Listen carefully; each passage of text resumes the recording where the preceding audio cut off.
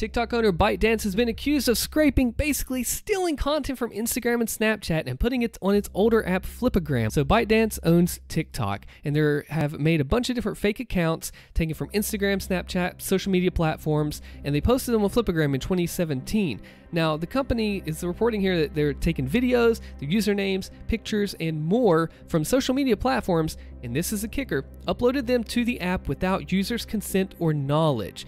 Now, BuzzFeed News spoke with 4 former ByteDance employees. They had begun scraping shortly after the company had acquired Flipagram in January 2017. When they got to look at the internal documents, BuzzFeed News, it says, indicate that the scraping was seen as a growth hack for the company, and that one employee said that ByteDance's goal was to scrape more than 10,000 videos a day. Now, they might call it a growth hack. I call it stealing people's pictures, because I've seen it to where people have had their pictures posted on some other random account on social media, and they didn't do that. They say, don't add this account, this is not me. But 10,000 videos a day?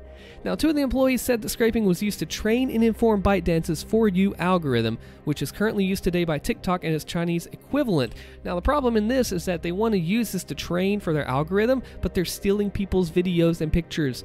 Well, I guess they call it scraping. I call it stealing myself. This is not a good look at all right now, especially with the controversy around TikTok and this whole thing about the data, and this is not a good look, I think, not at all.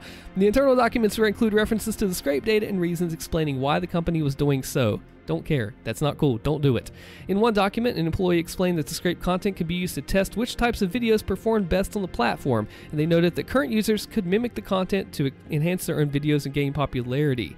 Now, this is very, very bad because they are still taking data and putting it somewhere else that was not consented to. If you want more news like this, subscribe to the channel and let me know what you think in the comments. I'm Austin. Thank you for watching.